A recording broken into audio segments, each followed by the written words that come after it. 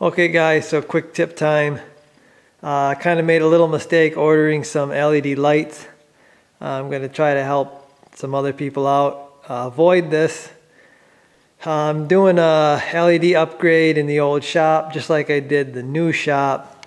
Ordered some hyper icon bulbs to convert these light fixtures to LED, which were fluorescent before. Now, I just found out after I got these that there are two different types of tubes you can get, these LED tubes. The lights that I got for the new shop when I did that, they're called double-ended. You see that? Now, the new ones I got, you can see they're single-ended. Okay, so what does that mean? I didn't even know what it meant, so I had to call Hyper Icon. Got a nice lady there. With these double-ended tubes, I showed you how I did that. You basically wire the black wire to one side and the white wire to the other side. And that is what you do for a double-ended LED tube. Okay. So these single-ended LED tubes are just like it sounds. You only have power on one end. So you got to have one side. See, there's two wires coming out of this one. One's got to be white and the other one's got to be black. Same with this side. One's got to be white, one's got to be black. Sounds pretty simple, right? Well, the lady informed me over the phone that most of these, they call these tombstones, these plastic pieces that hold the light, and she says they can't be scented. Now, what scented means is there's two wires going in, but it's not separate on the connector. And what that's going to do is that will short out your light.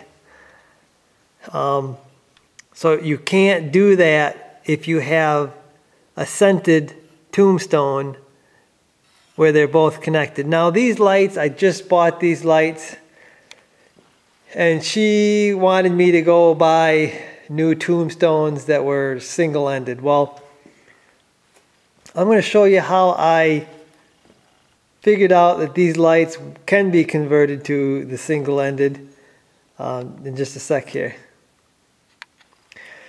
Okay, so I got my multimeter out here, and just like when you check for a short in wiring, this is how I check to see if I could convert these lights into a single-ended, just to check to see if they were connected.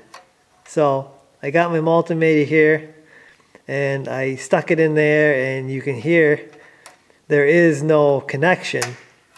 They're not together. Now if I touch these,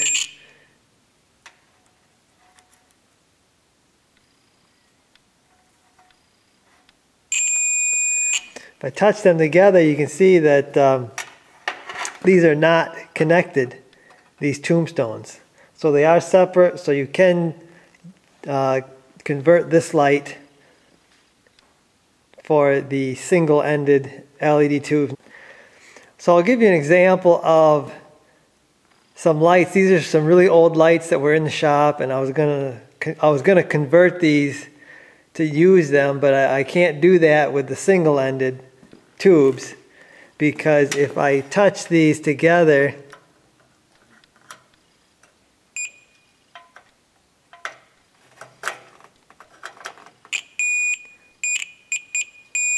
it's not a very good connection because I'm doing it one-handed, but you can see that this is one connection. They're not separate. They're not separated each prong. So I cannot convert these older lights to use the single-ended LED tubes. The thing is I do have some extra double-ended ones, and you can convert these old lights to the double-ended because, like I said before, you connect one side black and the other side white, and it doesn't matter because it's just one end or the other. You can flip-flop that, so you can convert these to the double-ended LEDs. So with a single-ended light, one side does absolutely nothing. All these tombstones do is just hold the light in place. No power is going through them, nothing. So I just tape these wires up and out of the way. You can do whatever you want with them. All they do is hold the light. One word of caution is you cannot install a double-ended LED tube into a fixture that's been converted to a single end. Apparently you will damage the LED, and they will not cover that under warranty, obviously, because it's not a defect in the light. It's stupidity on whoever installed it, installing it wrong. So I understand that, so just be careful if you're working with both these lights like we are, that you don't install a double-ended into a light that's been converted for a single-ended. It's a bit confusing, and I had to kind of think about it myself.